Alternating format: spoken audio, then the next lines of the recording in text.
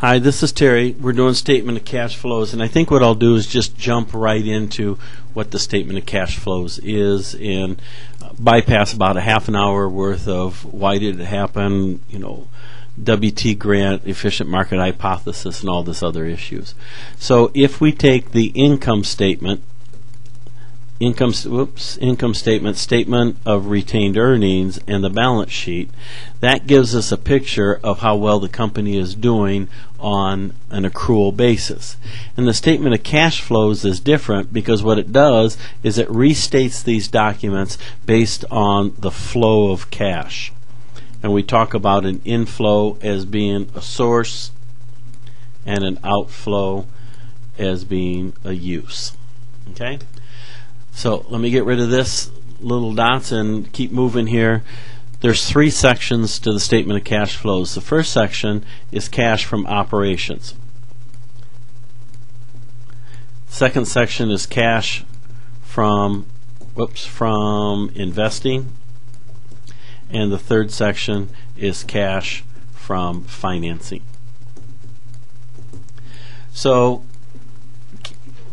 cash from operations is all, let me go ahead and write this out, from operations or operating activities. It is all about what's happening in the current period. So by definition, cash from operations is going to involve the current assets and current liabilities.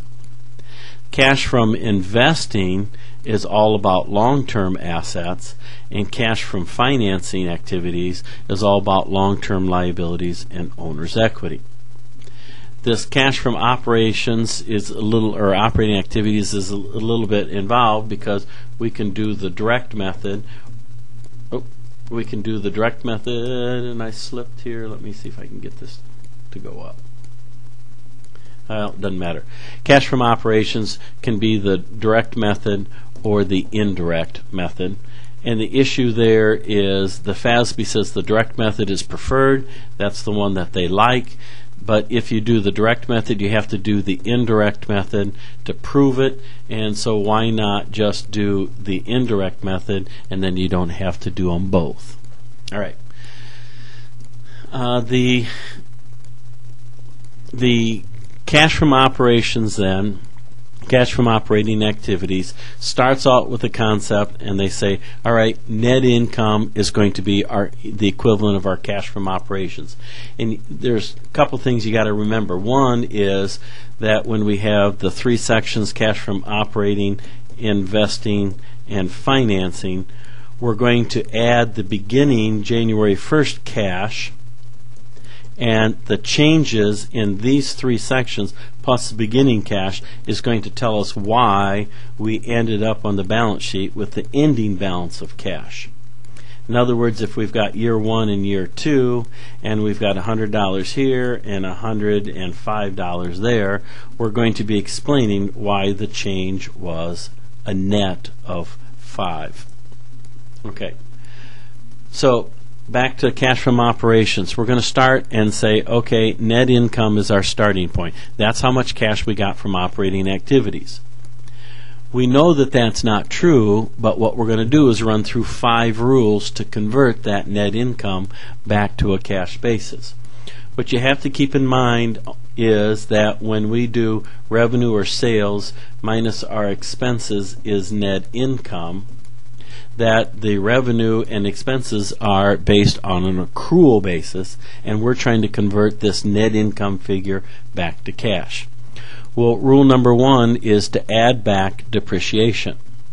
And the idea here is we recorded depreciation expense, but it doesn't use cash. So if we're going to say a net income is how much cash we have, it's not true because we'd already previously subtracted out depreciation expense.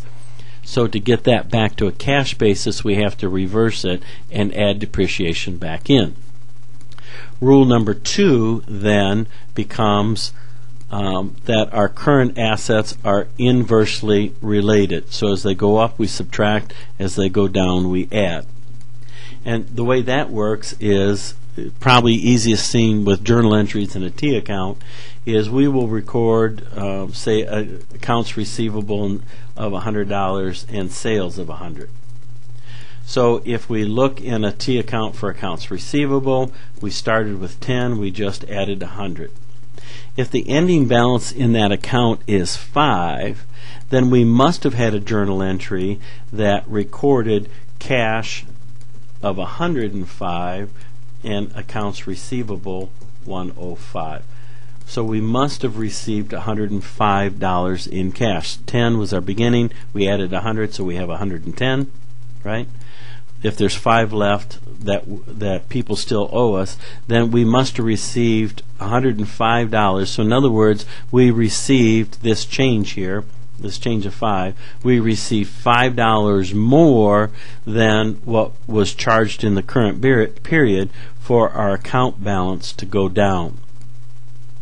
So since our net income figure, this revenue or sales, this net income figure has already incorporated this $100 in sales, for us to get it to the correct amount, we have to look at this change and see that it's $5 less, that it's gone down, and since it's gone down, then we need to add $5 more to that balance.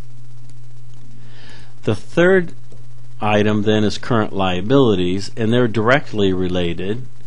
If the beginning to ending balance goes up, we add the difference. If the beginning to ending balance goes down, then we subtract it. That issue, and let me use my little eraser here again and see if I can erase all this. Is it going to erase? I'm trying. Blop, blop, blop, blop, blop, blop, blop. Okay, that's kind of erased. We'll see what happens. All right. We would record some type of expense in accounts payable, then accounts payable and cash. Well, just because we record an expense of 100 doesn't mean that we paid all of that off. So if we're looking at, we've recorded 100 but the cash has gone down 90, then if we look at all the current liability accounts, so accounts payable, taxes payable, interest payable, then if it goes up we have more cash, if it goes down we have less. And that should make sense, because if our bills have gone up, obviously we have more cash because we're not paying our bills. We're recording this expense, we're just not paying out the cash, so therefore our accounts payable has gone up. If we just haven't paid this out, then of course we have more cash. The fourth rule then is the same as rule number 3. It's taxes payable, which behaves in the same way because it's separated out because it's taxes, but it's a liability, so it's going to behave in the same direction. And then rule number 5, gains are subtracted, losses are added. So when we take off, say, accumulated depreciation, and I'm just going to make up numbers of 90, and we take off some piece of equipment that's 100, and somebody gives us cash of 30. Well, then we got a gain on sale of 10. That gain is a paper gain. There's no cash received. The cash of 30 is cash, but the gain itself is not cash. And since we have to record that in our net income, right, we have our revenues minus expenses is net income, and this gain has gone in as a revenue item, then what we have to do is subtract it out, because we never got cash for the gain. We got cash for the cash, but not cash for the gain. When we get all done, then the beginning net income, whatever that dollar value is, plus these 5 changes, gives us our cash from operating activities. All right. What I'd like to do then is switch to the rest of the Transparency Masters that I've uploaded into the website and show you the publisher's view. So I'm going to run through these quickly. The purpose statement of cash flows is to show the major uses and sources of cash, right? Anything that's going to be converted into cash within 90 days, so less than 90 days, that just gets counted as cash to begin with. They call it cash equivalent. So any short-term, highly liquid investments like treasury bills, commercial paper, money market funds, by the time December 31st occurs, and then out here is when you publish your financial statements. So we got 12/31, and maybe we don't publish them out to the outside world till the middle of March. Then a lot of those cash equivalents have been converted to cash in this time period. Well, the way that you can take care of it is to take all of these short-term investments and just count them as cash right from the beginning. All right, let's move on. We're going to skip this page and skip this page if you're following along. Here's just a repeat that we have 3 sections: cash from operating activities, which can be done under the direct or the indirect method, right? It's current assets and current liabilities. Then we have investing, which is going to be the non-current assets, which is the same thing as saying long-term assets. And financing, which is going to be involve creditors and owners, so that's long-term liabilities and owner's equity. Again, we can do the direct or the indirect method. We're going to do the indirect, and then it says, okay, here's all the different steps. Here's all the different steps for you in preparing the statement of cash flows. So what we would do is we would turn around and take our balance sheet and we would show the 2 years. Then what we're going to do is show the change here. So we would say whether we're plus or minus whatever the difference is. So if we go from 9 to 8, then that goes down 1. If we go 15 to 21, that goes up 6, etc. So we run through all of our accounts, all of our balance sheet accounts. Then we need to know our net income figure because that's our starting point. We're going to need to know what dividends are paid out from our statement of retained earnings. So there's our step 1 and 2 that we've got all of the changes recorded. We keep track or a list of all those accounts. Then we decide whether it's a source or a use. Well, that's where you follow those 5 rules by looking at the current assets and current liabilities, and do they go up or do they go down. And then we'll look at the long-term assets, long-term liabilities, and owner's equity. And I'm just going to get you to a final statement here because that'll be the easiest. So in this particular situation, we're turning around saying, okay, our net income was $19. Then step 1, we're going to add back depreciation. Step 2, we're going to look at all of our current assets. So our current assets in this abbreviated textbook example is accounts receivable and inventory. So if accounts receivable goes down, we add it. If inventory goes up, we subtract it. Step 3 then is our current liabilities. So if they increase, we add, because remember they're directly related. If they're decreased, we subtract them. Then step 4 is our taxes payable. If taxes payable go up, we add it, and then gains are subtracted. So when we turn around and say how much cash came from operating activities, well, net income was 19, but cash from operating is 25. And if you think, if you stop and think, well, what if this was done in billions of dollars? Well, is $6 billion significant? Well, yeah, you'd make different decisions. If you use net income to make decisions and didn't look at the cash flow, then you'd be missing part of the picture. In the traditional classroom, what I do is I pick on a student and I say, she has children, and so to the children she's the mother, but to her parents she's the daughter. Well, it's the same person, but it's 2 different ways of looking at her as a person. Then that's the same deal here. $19 is how we're looking at the company from an accrual basis, but $25 is how much cash we generated from a cash basis. Then we look at our investing activities. So the next 2 sections to me are just common sense. If you go out and build more plant and equipment, go out and buy more equipment, then of course you have less cash. If you sell a piece of equipment, then it's a cash inflow. And for financing activities, if you sell more bonds, people give you cash. If you sell more stock, people give you cash. But if you pay out dividends, then it's a use of cash. If we take those net changes, so 25, 26, 8, then the net change is positive 7. If we take that January 1st balance of 6, we now have the 12/31 balance of 13. So the first step is to make the mechanics of all this. The second step is to make the interpretation.